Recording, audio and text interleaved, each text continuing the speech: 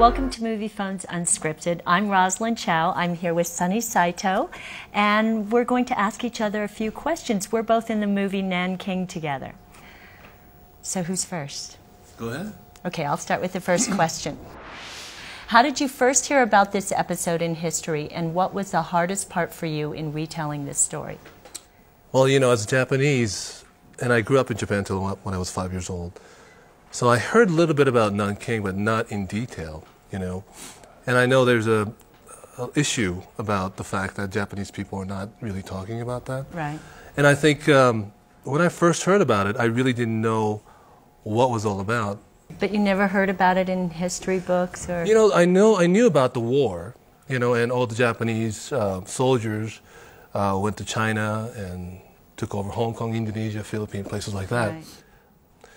I read the book, you know, Rape of Nanking, a long time ago when it first came out, what, 10 years ago? And I reread it again, and so that's how I learned about it. How did you first get involved with this Nanking film, and what was this experience like for you? Well, as I said, the first time I actually heard about Nanking was I actually met Iris Chang. I was having dim sum at a Chinese restaurant, and she came up and introduced herself to me, and that's the woman who wrote the book, The Rape of Nanking.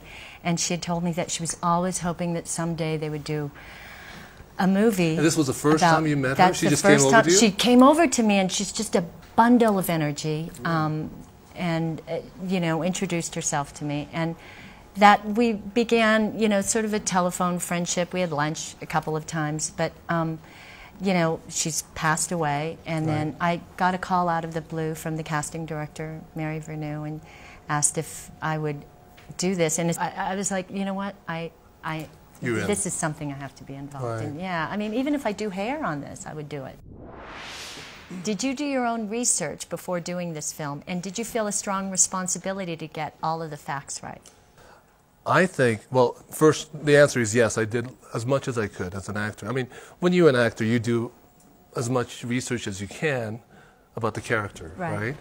And the history and environment in which the character was living in, and also the background and stuff like that. However, this character, I think, that I played was very different from anything that I ever done, because I'm not playing one guy. Right. You know, it's representing the Japanese soldiers at the time. Yeah.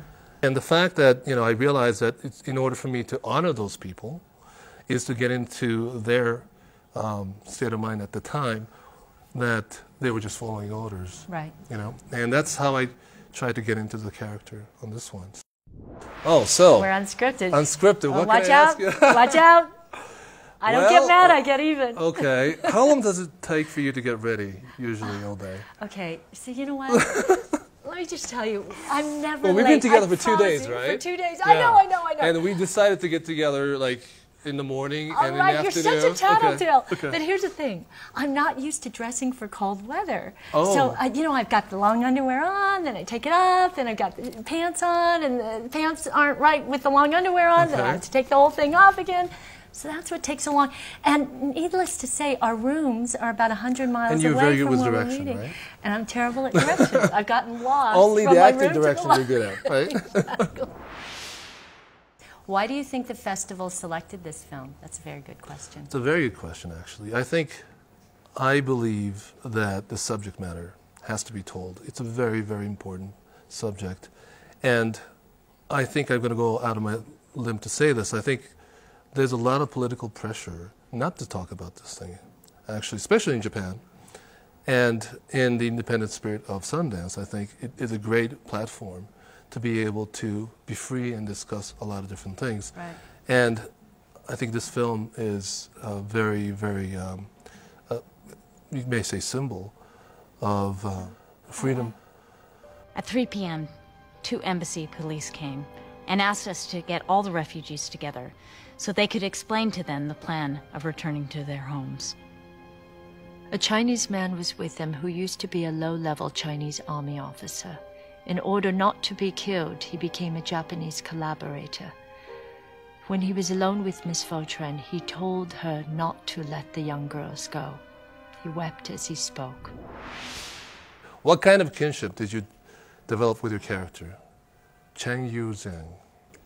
you know, how could you not feel kinship for somebody who, I mean, she's somebody who I would Was this like a real to character? be. Yeah, it was a real character, Yeah. somebody who helped Minnie Vautrin. And I would like to think, as I saw the movie, I thought, would I be able to stay behind and risk my life to save people, most of them strangers, who, and a people to whom I are foreign to me.